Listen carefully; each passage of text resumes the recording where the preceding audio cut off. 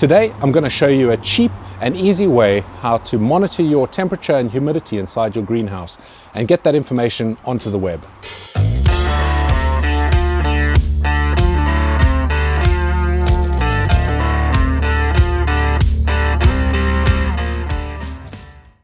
What I'm going to be using from a hardware point of view is the WeMOS D1 Mini, the AM2302 humidity and temperature sensor, as well as a 10K resistor, and then of course a few pieces of wire to connect it all together.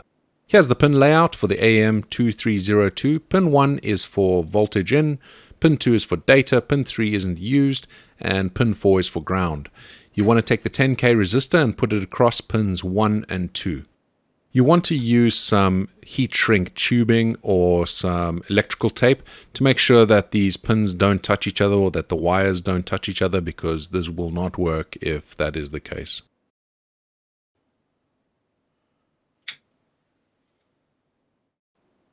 It's now time to connect the sensor to the D1 Mini, and this is pretty straightforward.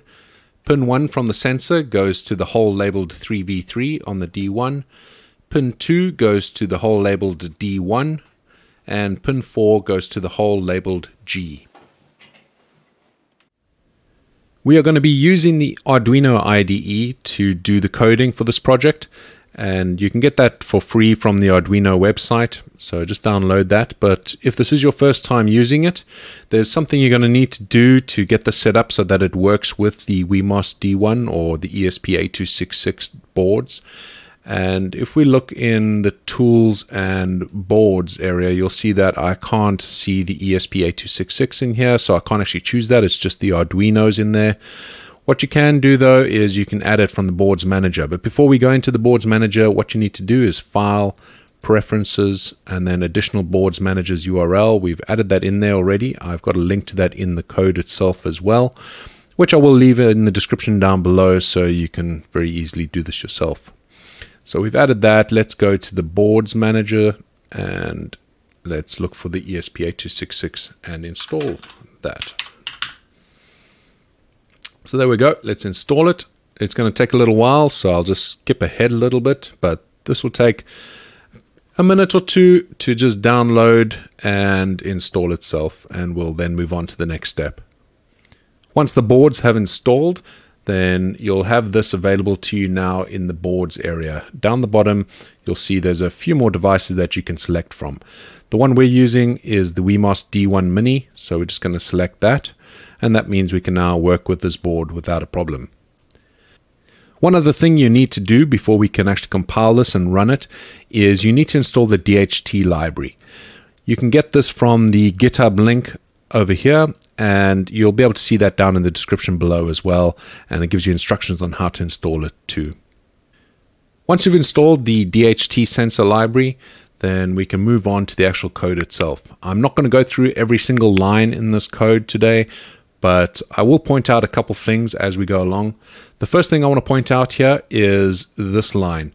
So we can see that we're assigning pin 5 to Dht pin, and pin 5 actually corresponds to pin D1 on the WeMOS, so just bear that in mind.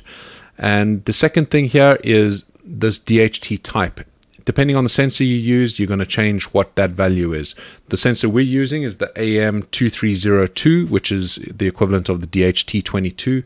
There are others you can use, just make sure you're using the right one over here.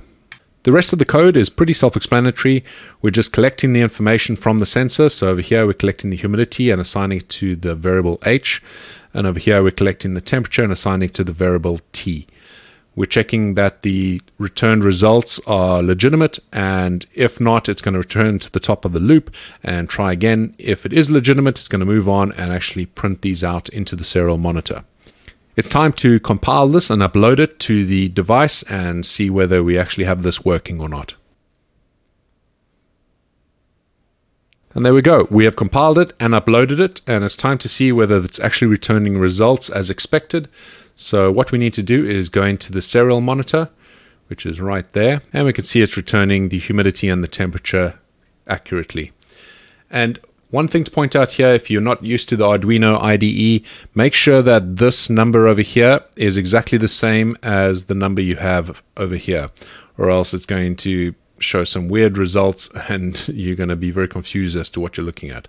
So for example, if I change this down to, let's say 9600, which I think is the default, you can see here it's not synchronizing properly and it's showing random characters rather than the actual information we want.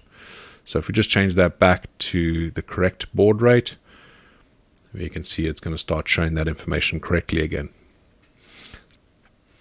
Now that we can successfully gather the sensor information, let's do something interesting with it. First things first, we need to be able to get onto the Wi-Fi so we can get out to the web. And secondly, we need to be able to interface with a platform or something where we can upload that information. In our case, we're going to be using the Dht service.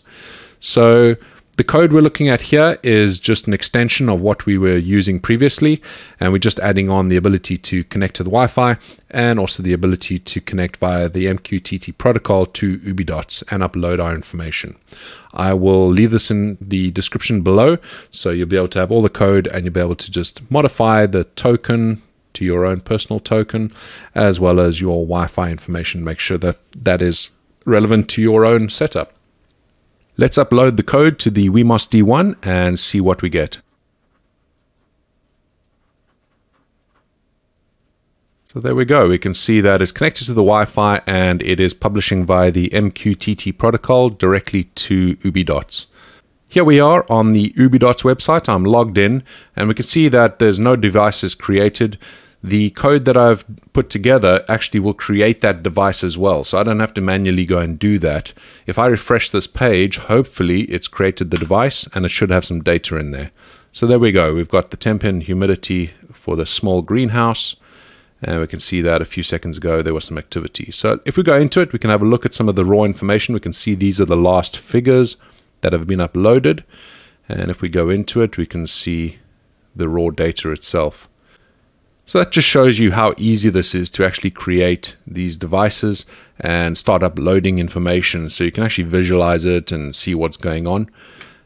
And it's pretty straightforward. You can do some other cool things as well. So this is just looking at the raw information, but what if we want to create a dashboard? Then we're able to create some nice little widgets.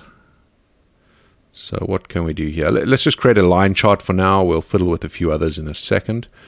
And let's add temperature.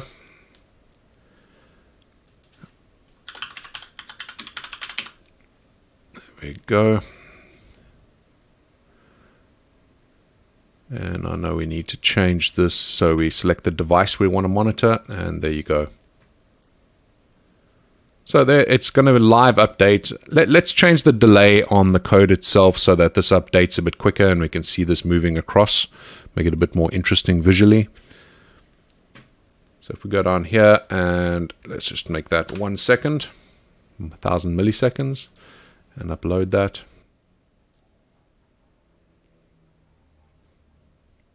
There you go. You can see it's updating a bit quicker. I'm going to grab hold of the temperature sensor so we can increase the temperature of it. You can see that reflected pretty quickly on the graph itself. And we can see how easy this is to create some very useful graphs. You can pretty much monitor it from wherever you are. And you can do some other things as well. So I'm going to let go of the temperature sensor now, so it should start leveling out and then dropping again. But if I go in here, I can see there's quite a few other widgets, and I'm not going to go into too much detail about some of this. But for example, there are things like sliders and switches. So if you do want to control your devices, you can do that by using a relay, and you can communicate back and forth. It's a little bit more code than what I've shown you today, but again, it is pretty simple. Let's create a widget to show the humidity. So let's have a look here. I think tank would be a good one. We'll show the humidity based on that, but you can imagine using the tank for something like monitoring the level of your water inside your flower pots, I guess. Or if you're monitoring your hydroponics, you can monitor your water levels in that as well. But let's just use this for the humidity. Add a variable, which will be humidity. And let's see what that gives us. So there we go. So the humidity at the moment is 33.9% or 34%. I'm going to go put this sensor now inside my small greenhouse where I'm overwintering my plants, and we can keep an eye on the temperature there. I'm not too worried about the humidity at this point. It's more about the temperature itself. First thing I want to do though before I take it outside is change this delay again. I don't need it to be updating every second, so I think I'm going to change it to once every minute. I think that might be useful. So 60,000 milliseconds, and let me upload that, and I will take this outside.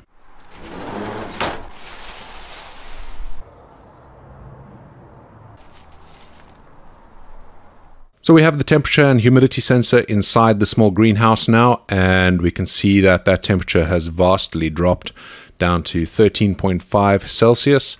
And now we can keep an eye on what's going on inside the little greenhouse, make sure that the temperatures aren't getting below freezing, and that the small bar heater that I have inside there is actually doing the job that it's meant to be doing. If you've been following me for a while, you'll know that I created my own platform to upload all my data from my greenhouse as well as control my greenhouse. It's not the prettiest thing in the world, but it's functional, it does what I need it to do, and it's been working pretty great for the last year and a half, 2 years. When Ubidots approached me to try out their service, I was keen to give it a go, see what was out there. I've kind of avoided those other platforms that are available on the web, mainly because it would make me feel very inadequate in terms of what I've built and seeing what actually is out there. But I'm glad I did. I tried their service out, and as you can see from this video, hopefully it is so easy to use. If I had used it before I created my own platform, I probably still would be using it today. But I enjoy the tinkering, and I'll probably keep building my own platform. It does what I need to do, and I find it nice and easily customizable. But the Ubidots service definitely is a powerful platform. Give them a try, go check out what they have to offer. It really is the easiest way to get up and running with a platform like that. You just upload your data and they start doing cool stuff with it. I hope you enjoyed this video. I know it's not for everyone, the whole automation, coding and that sort of thing, but for those that are interested in this sort of stuff, I will be releasing a couple more videos like this in the future, talking about what I'm doing in the greenhouse back there. Also the polytunnel, I will be putting some automated irrigation in there as well. So I'll be modifying my system to incorporate all that and talking through that process. Thank you so much for watching, and look forward to seeing you on the next video. Bye bye for now.